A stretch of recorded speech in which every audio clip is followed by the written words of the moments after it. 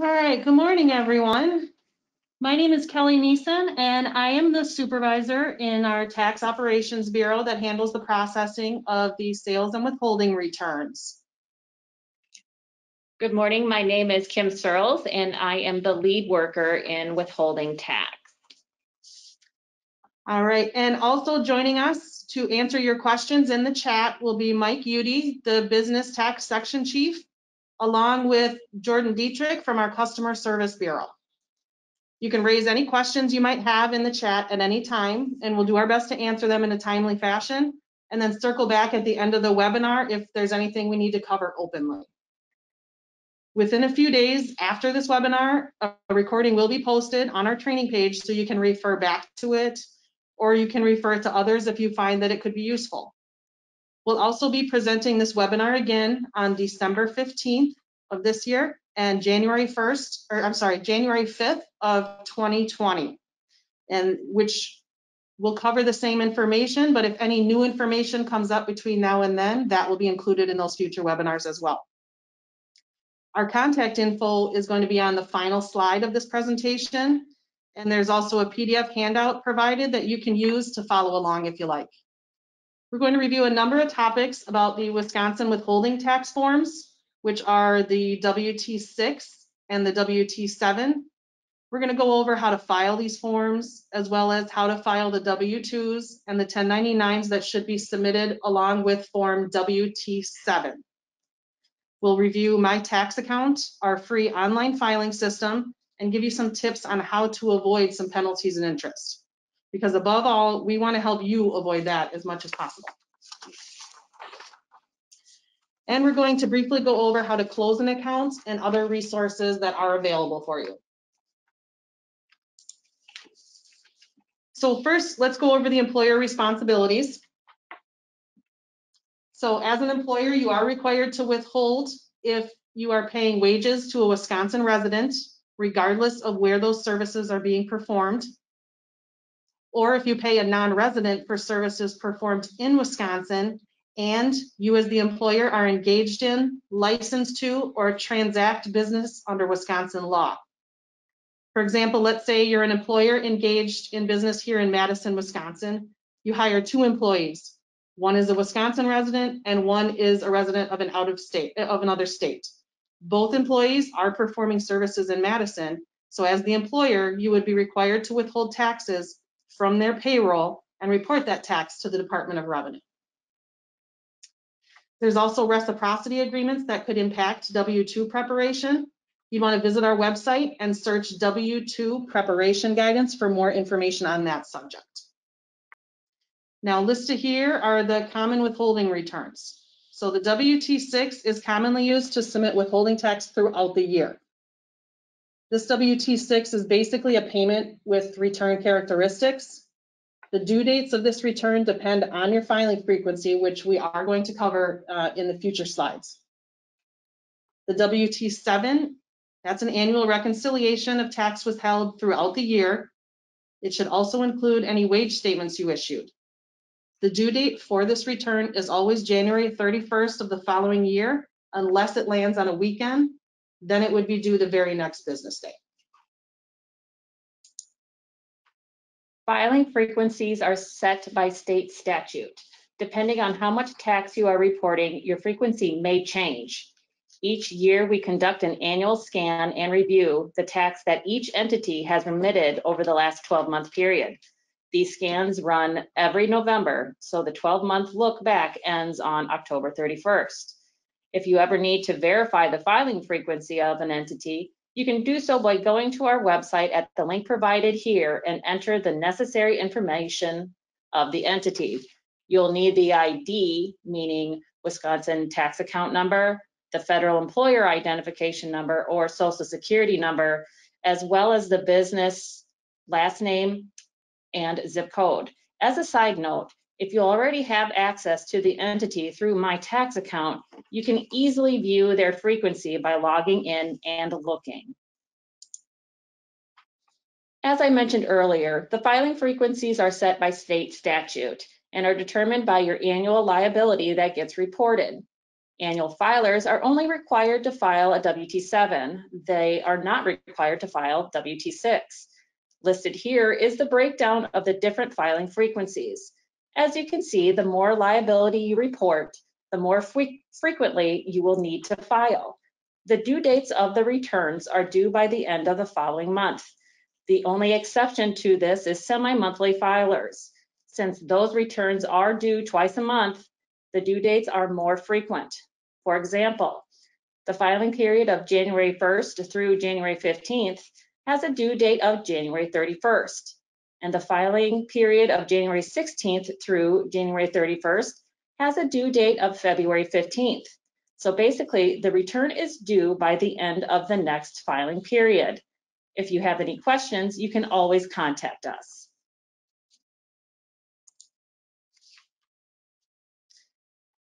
Okay, the Department of Revenue has had an e-filing mandate for a few years now. This mandate is currently in place for all filers except those on an annual filing frequency. That being said, we do highly recommend that annual filers submit their returns electronically as well, because doing so would decrease possible errors that come with paper filing, and it also helps quicken the processing of your returns. So the easiest way to abide by this mandate when filing a W-T6 return is to file your returns through one of the options listed here. First, we have our online filing system called My Tax Account, otherwise referred to as MTA. Next, you have the option to submit your return through an approved XML software transmission. This is an option we offer employers so they can send an electronic funds transfer through our secure internet portal. And finally, we do have a telefile option for those of you that don't have computer access but have access to a landline. This is a way you can file your return using a touch-tone phone. This is an automated system, and it would go through the return line by line and do any calculations necessary for you as you go.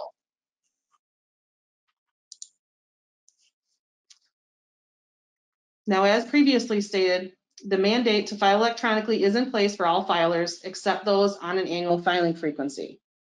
At this time, we are still accepting paper W-T7 forms for annual filers, but again, we do highly recommend you file electronically to avoid any processing errors.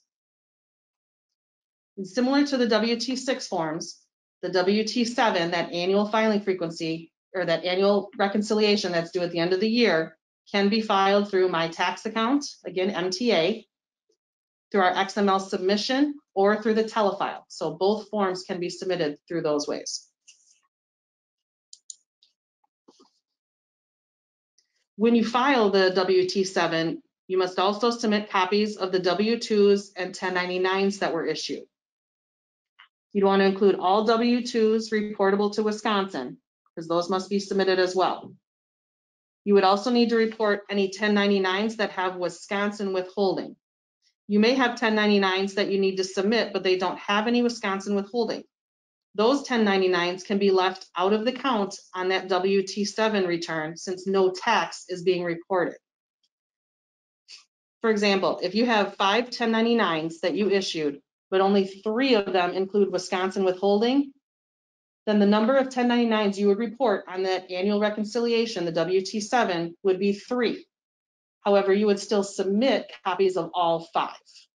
So again, only those including Wisconsin withholding need to be included on the count for the W-T7. Here are a few W-T7 filing tips. These first 2 I just mentioned on the previous slide, but still wanted to include them on this list of tips. Indicate all W-2s reportable to Wisconsin. Only 1099s reporting Wisconsin withholding should be indicated. 1099 NECs should be reported on line 2 of the W-T7. These are a fairly new return and can sometimes be reported on the wrong line. Also, be sure to check your ACH information periodically if paying electronically.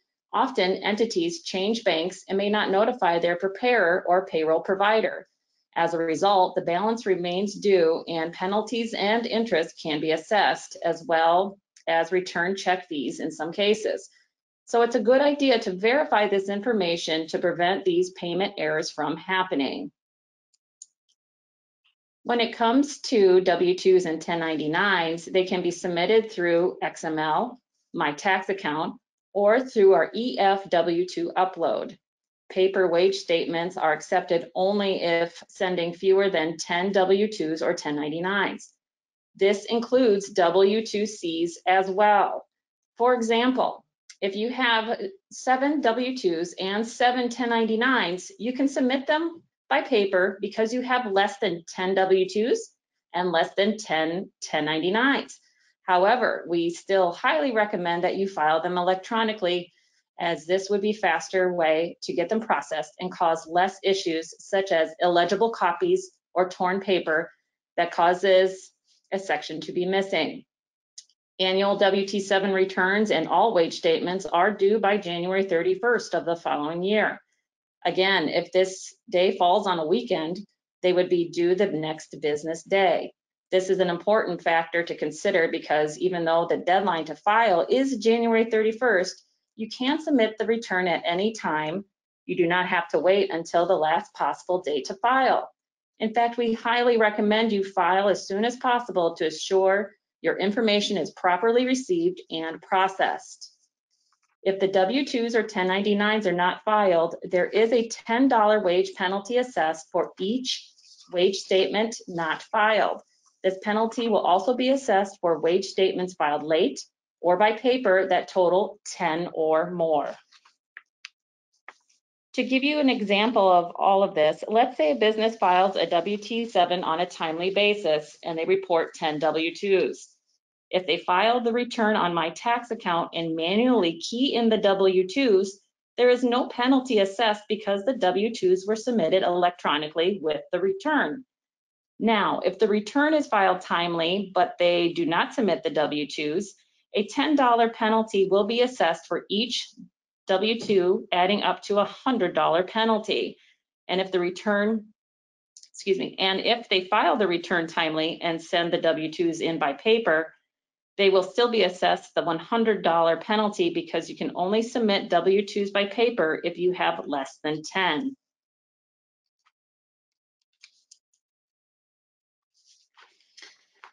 All right, so here is a sample of the 2021 W-2. This is what the 2021 W-2 will look like. Next, we have a sample of the 1099 MISC or 1099 MISC, also a 2021. Here we have a sample of the 1099 NEC for 2021.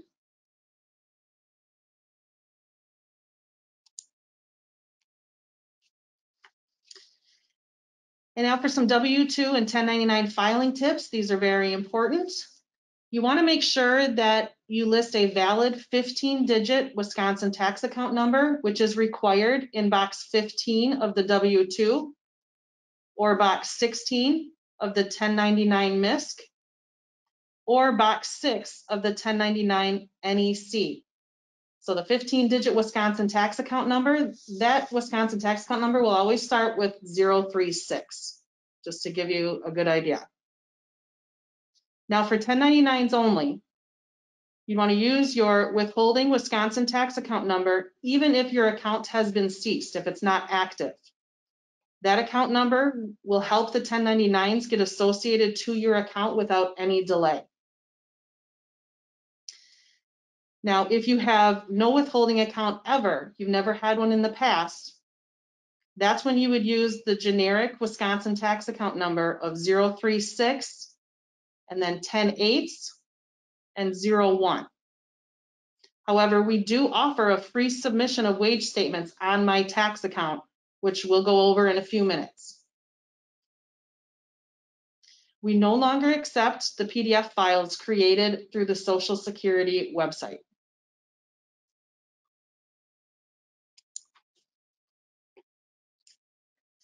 Some My Tax Account filing tips. If you log into your My Tax Account, which has been updated recently, what you want to do is you want to click on More. And then under the W-2 1099 submissions, you'll see a link titled Enter W-2 1099 Information. You can see that on this slide. So once we click on the More, which would be the far right of the bar at the top, it take you to this screen, and that bottom right box, that's where you'd see the Enter W-2 1099 information. This is an option to enter your wage or information returns as a standalone submission, meaning you're not filing a W-7 return with them. This could be because you've already filed a W-7, or you may not have a requirement to file the return but need to submit info returns. Remember that situation where we talked about the 1099s? You may not have Wisconsin withholding to report, but you still want to submit the 1099. This could be that option for you.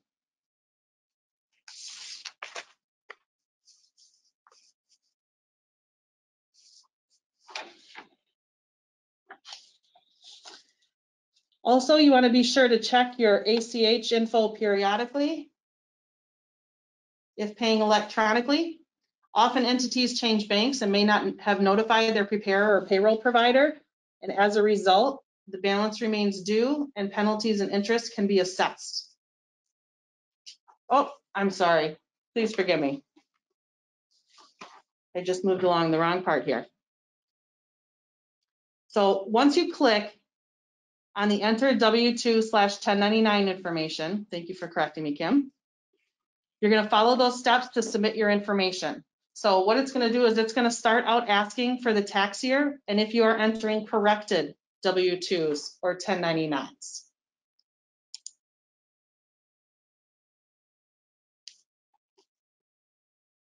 Then, for example, if you enter tax year 2021 and click Next, you will come to this next picture here. You'll notice it's asking for W-2 info first. Entering the information return follows the same lines as the W-7 return, meaning it starts out asking for the W-2 information, which you can do by clicking on the Add W-2 link circled here on this slide. Then, once you're done entering the W-2s, or if you don't have any W-2s to enter, click the Next button, which is also circled here at the bottom right, to move on to 1099s. Then you'll simply repeat until you get to the end of all your information returns that have been entered.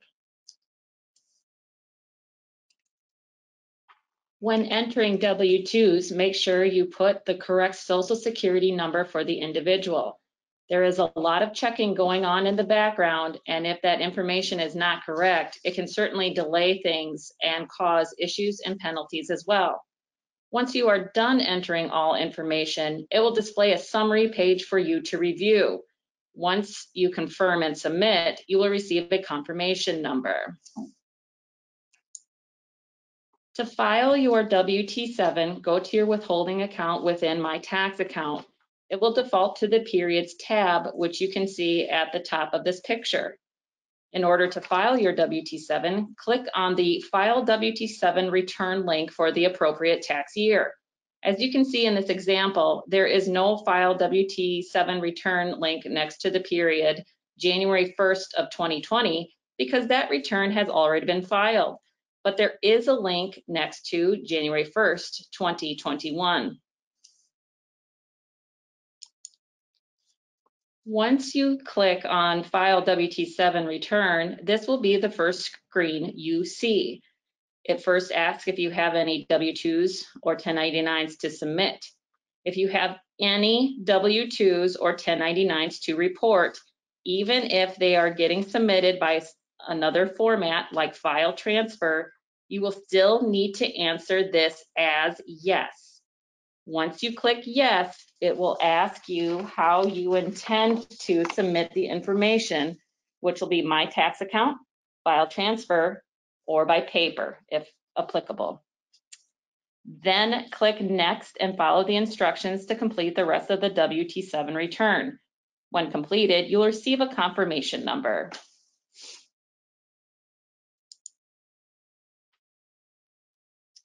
All right, the W-6s, those can be filed at any time as long as you submit at least one within each filing period by the due date. It is possible to file multiple W-2 returns within a filing period. There is no limit. You simply click on File W-2 Return right next to that period. Pictured here is the same picture used in that previous slide when showing you where to find the W-7. You'll see both the W-6 and the W-7 returns are now located on the same page. This was part of our recent update.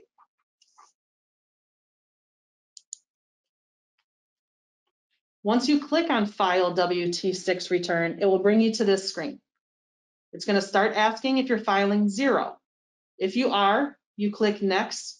You click Yes next to that question, and then click Next down below to get your confirmation number.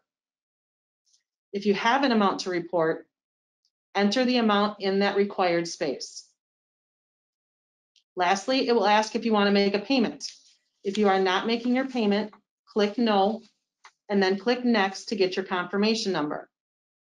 If you are making a payment, the box is already defaulted to Yes, so you simply click Next. At the next screen, you'll enter your payment method along with any banking information needed. Then you'll get your confirmation number after you submit that payment.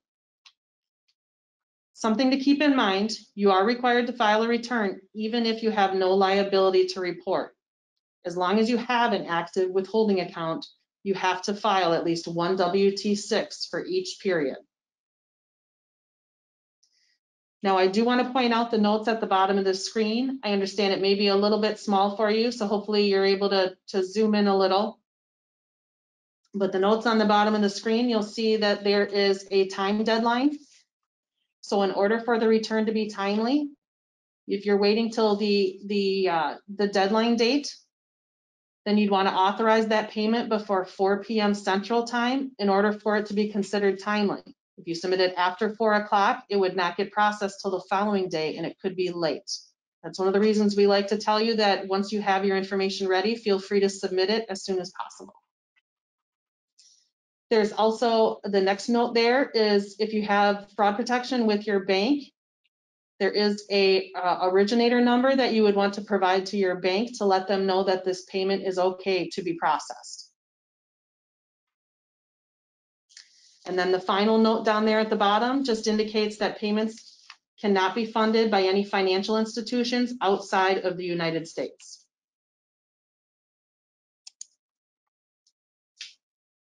To view a summary of your filing history, we go back to the withholding page on My Tax Account. The system automatically defaults to the Period tab in My Tax Account, like the picture we displayed in a previous slide.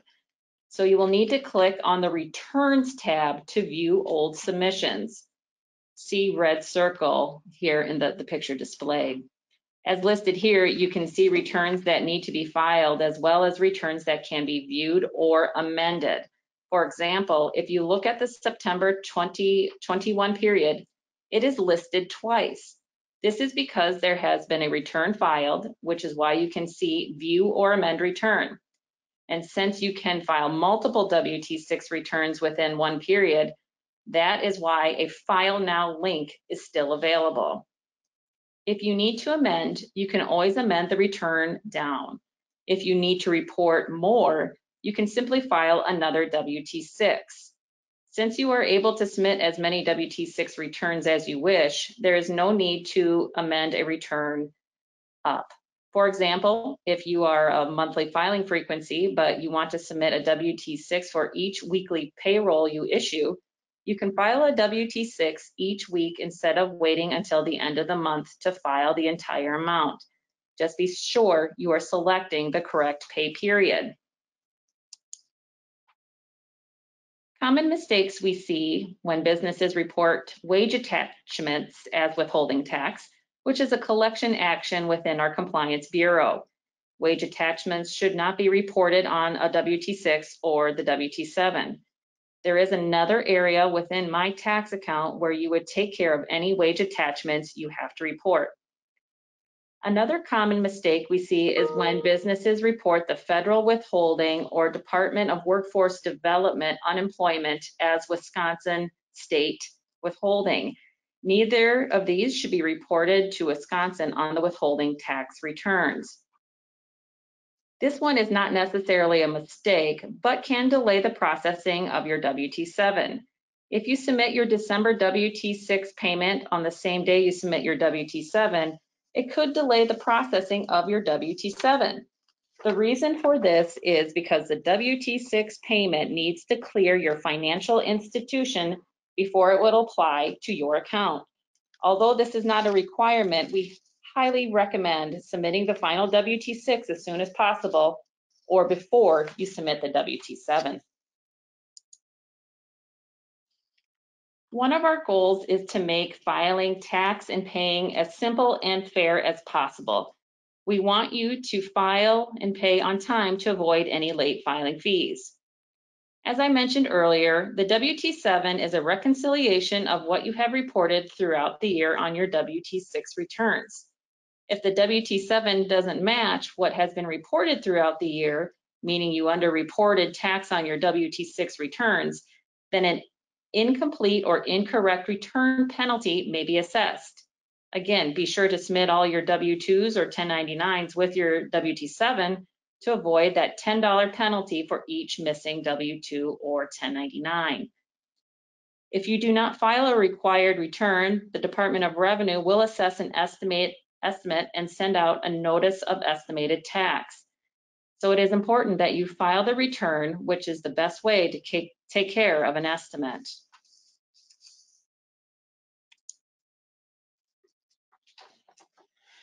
As for the filing frequency process, we do verify filing frequencies annually. It's a 12-month look back. We see the amount of withholding due within the year and what category you fall into. We would send you a letter in November letting you know what your new filing frequency will be. And that new frequency would then take place January 1st of the next year. That current process is going on right now. Like I said, it happens in November.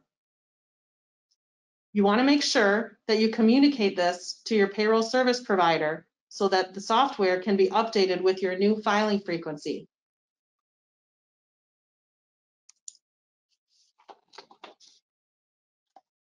Now, when closing a business, you'll need to make sure you file your W-6 returns through that end date. You should also issue W-2s to your employees. And you'll need to file your final W-7 return to the Department of Revenue within 30 days of your inactivation date. So not at the end of the year, not January 31st. If you close prior to the end of the year, that final W-7 return would be due within 30 days of that inactivation date.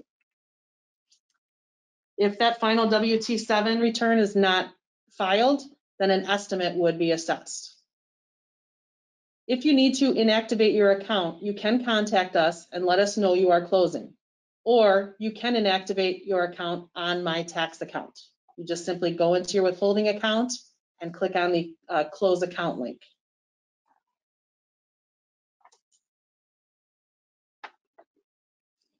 There is a webinar for the annual My Tax Account filers, which you can find on our website at www.revenue.wi.gov, like government. And there are also videos on the My Tax Account pages to assist you in filing and paying your taxes. We also have publications available on our website, which are listed here. The common ones for withholding tax would likely be the publication 166 and publication 117. Once again, my name is Kelly Neeson, and here is my contact information if you have any questions. We hope this has clarified a number of things for you, but we'll be here to answer any questions you may have. Just enter your question within the chat. And if you have any specific account questions, you can also contact our customer service bureau. I provided their email and their phone number here as well. All right, thank you very much, and I hope you all have a great day.